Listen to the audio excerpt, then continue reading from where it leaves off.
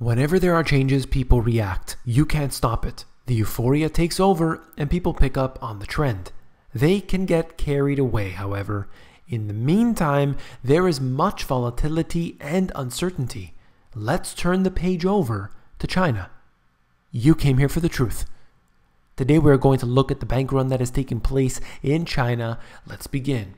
This was back in May of 2017. Macau to launch facial recognition and identity card checks for ATMs after withdrawals surpass 10 billion a month. So what happens? Money starts fleeing. Well, they have to squash that from happening. So they said they were going to put it in, and now that is being implemented. This is present day. Chinese bettors are withdrawing money from some ATMs in Macau, and they'll need to do more than punch in their PIN code. They have to stare into a camera for 6 seconds so facial recognition software can verify their identity and help monitor transactions. And what are they talking about here when they say monitor? Well, of course, they want to know who's taking money out of the system. The system doesn't work when you have paper cash. The system works when you take your paper cash, you put it in deposits, and they are able to use fractional reserve banking to do their dirty deeds. And this here is very, very frightening when people start pulling money out of the banking system. And that's what's happening today. It's starting small, but it will continue. As long as people are in fear and as long as the trend continues, you're going to see it accelerate. It will snowball. Regulators in the world's most lucrative gaming hub are deploying machines with Minority Report style technology to keep tabs on #1, capital outflows from China, and for the potential money laundering schemes. That's what they're claiming anyway. I don't think this has anything to do with money laundering. They want to crack down on individuals. They want to know where the money is going. They want to know who it's going to, because they want your taxes. They want control and they want tax money. If you are profiting in some way, they want to make money off of that. If you operate a business and you provide good service to people, the government wants a piece. That's the way this works. China's UnionPay code network is the first to use the software, which would be installed in the city's 1,200 cash dispensers. So this is just one example of a company that is implementing this. I'm sure this will probably continue as they get technology becoming more pervasive, essentially. So this is not just one testing thing that they're doing. It's now going to be in all of the city's 1,200 cash dispensers. So it's interesting to see how it'll all play out. President of China is trying to curtail the overseas shifting of currency that helps suppress the value of the yuan and drain capital reserves. This entire fractional reserve fraud that we've been experiencing here shouldn't really be allowed to exist, but here we are. But the people, it is the people that are complacent and they allow it to continue. If you keep your money in the banking system, you have to pay the price. That's why people are pulling their money out and they're putting it under their mattress, or they're investing in assets, or they're doing something else because they don't trust the system.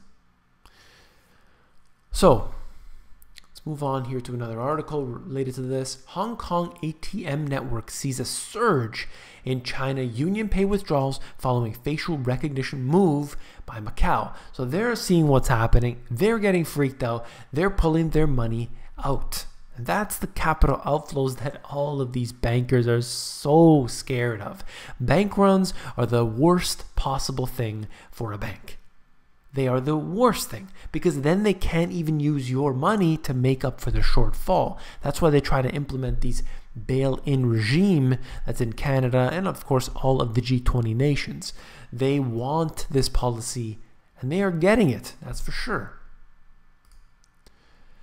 Monetary chiefs in Hong Kong have declined to or confirm the information obtained by the South China Morning Post that ATMs have seen a staggering rise in withdrawals since the casino hub introduced this recognition technology in May as part of a bid to stem illegal capital flight from mainland China. They're trying to point the finger here. I just believe that when one thing starts to happen, it spreads very, very quickly. The rise in ATM withdrawals in terms of volume and number has been staggering. The taps are gushing. That's according to one source. It seems quite clear that as the introduction of ATM facial recognition technology in Macau has put the squeeze on cash dispensing withdrawals, the pattern of withdrawals had followed the path of least resistance, and that is to Hong Kong. Interesting the way that works, the ripple effect, and you will see that geographically they are very close together and also linked in some other ways. Let's see what happens with this. If it continues, it will escalate very rapidly. And then look at what Greece did. They basically turned off the taps. And then they said, okay, you can have your money back. You can have all your money back. Except you can't get it today. You might get it later. For now, you can take out whatever it was, like 50 euros a day or whatever. And that's something that worries me. People don't really think about that because they say, look, the bank is not going to steal my money. The bank is going to be keeping it safe for me, and I trust them because historically, no one's ever lost any money in the banks. Nobody has ever had to deal with problems with the banks. That's the meme, that's the lie that I keep hearing. Is it okay if there's a bank run and they call a bank holiday? And for a short period of time, maybe it's just one day, maybe it's a weekend, where you can't access your money. Is that okay? You tell me. Some people actually do agree with that. It's fine. It's okay. Because my money's safe.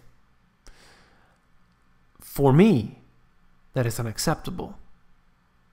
And that's why we should not put any faith into this system whatsoever. If you found this video informative, please give me a thumbs up. And if you found the video informative, I know you will find my books, The Money GPS and my new release, Global Economic Collapse, even more informative. You can flip through these books at Amazon. The links are in the description of this video. The first book is about the 4 asset classes and how to profit from them, whereas my new book gets into tax incentives, reducing your monthly expenses, and becoming self-sufficient in what I call the Money GPS strategy. So check those out at Amazon. I just wanted to let everyone know that I am also posting all of my videos on 2 alternative media platforms, and that is VidMe and DTube. So you can get those links in the description as well. I'm trying to diversify out of this platform and into those. I think it's just a wise idea to do so. So if you want to follow me on there, definitely check me out. Every single video that's posted here will also be posted there. So you won't miss a thing. Take care.